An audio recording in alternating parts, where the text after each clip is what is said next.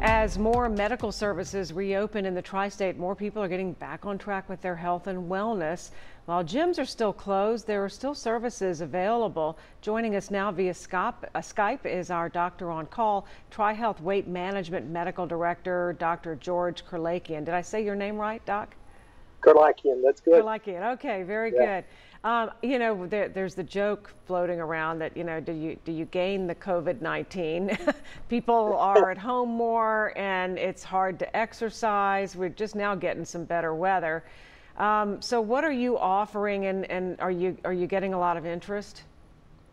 Yeah, absolutely. So as you are all aware, we have a medical arm and a surgical arm to our program, and the surgical arm, all elective surgery, was stopped by order of the governor, obviously.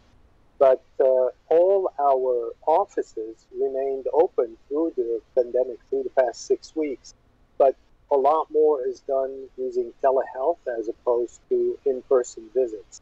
I think in medicine we have discovered that this is obviously a much safer way to take care of patients, and we've been providing services in this kind of environment now for the past 6 weeks.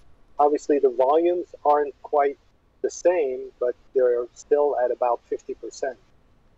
Generally, what's happening there in your medical center? I'm curious, are there medications you're finding work better to help people with appetite, or are you mainly doing, kind of the psychological counseling of you've got to understand portion sizes and, breathe and drink water, and right. How are you approaching things differently than maybe a year ago?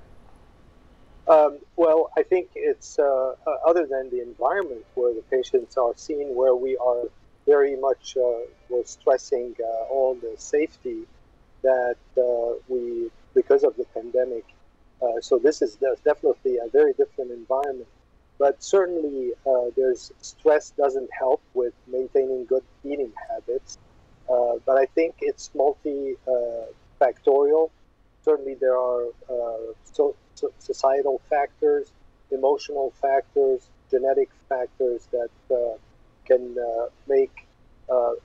create as a disease. Obesity can cause different levels. So for the patients with morbid obesity, the medications help a little bit, but really what helps is the surgical procedures, which are the bariatric procedures. And for now, obviously, we haven't done any, but we're hoping that within the next week or two, we will start doing the elective bariatric procedures. We're out of time, but I'm going to give you 10 seconds to tell me how safe your offices are. I know a lot of people are afraid to walk in any doctor's office right now. You will be amazed how much we've walked through and acting like patients and team members to make sure that we respected the social distancing, the masks, etc. We're doing everything we can to clean up after each patient and make sure that the environment is perfectly safe. You can bring your family. I would bring my family here to be taken care of, honestly.